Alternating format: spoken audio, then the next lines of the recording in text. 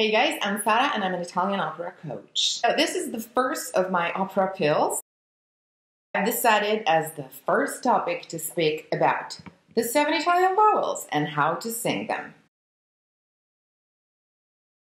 The vowels are 7, A, the open E, which is only deceitfully written as an E, okay? But it's actually the Latin vowel A, because it basically has the position of the A, the low position of the A, with a different, colder nuance.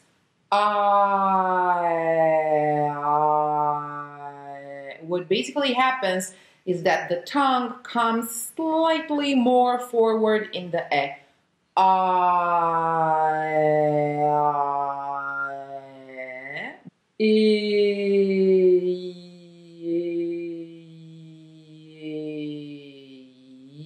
Okay, then the closest thing, again, we have to the I is the U. Not by chance the French pronounce the two vowels in an extremely similar way.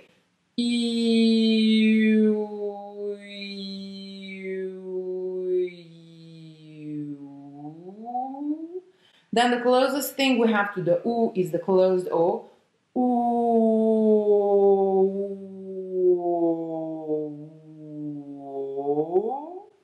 Then we have the open A. The open A brings us back to the A.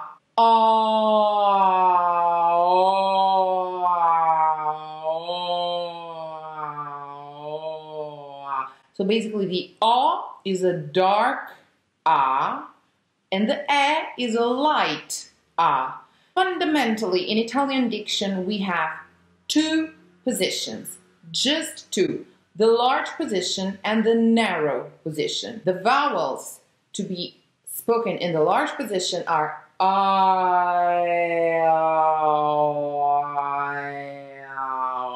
See my tongue, what it does.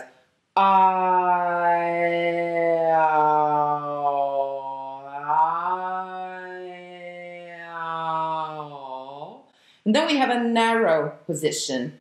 The focus of this narrow position being the I, the vowel E.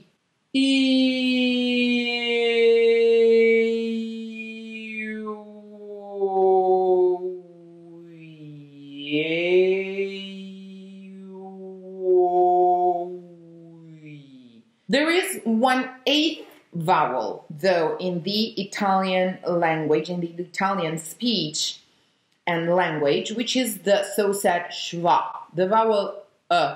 It does have a graphic form in the IPA, in the International Phonetic Alphabet, and it is also daily used in pronunciation. It was actually spelled as a J and written down as a J up until the early 1900s. In several opera scores, you will find the words gioia, noia, written with a J, not with an I, because that's how we pronounce it. We don't say gioia, gioia, noia. We say gioia, noia. Even words like figlio, voglio, occhio. We will not say figlio, voglio, occhio, although they are spelled with an I. We will say figlio, voglio, occhio. Basically, you can imagine the Italian vowels as a circle. I always advise to practice them into a circle, starting from the closed E, and then go either close or open. If you go close, you go E,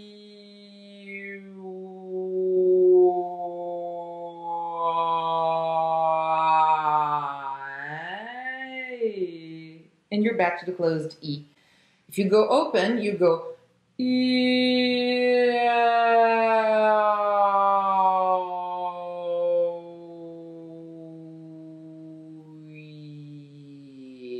once more.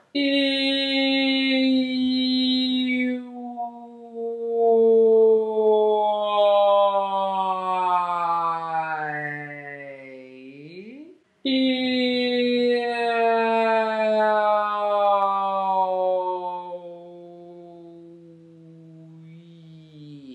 I want to leave you with a very helpful exercise. I think it's very helpful. Take any pitch you want. The exercise would be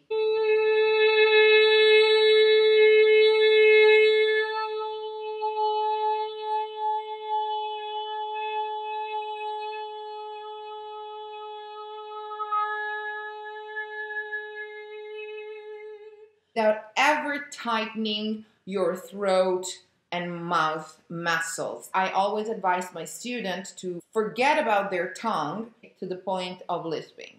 And backwards.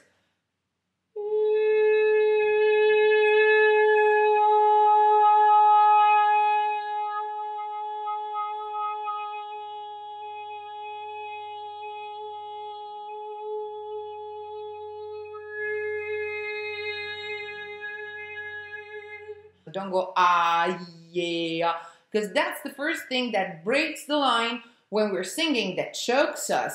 And then we can switch the order and make sure that we keep a certain consistency, even when we switch from narrow to open and vice versa. The schwa comes in very handy in this exercise because we will see how we will necessarily go through an indistinct phase of undistinguishable vowel. Yeah. If we look closer, is in fact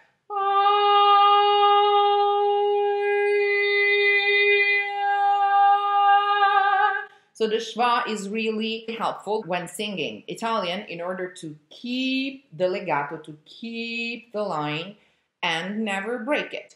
The pros are vocal softness, easiness in pronunciation and in diction, consistency of sound throughout the whole line, and general Italianness of the outcome. Hope this helps. Bye!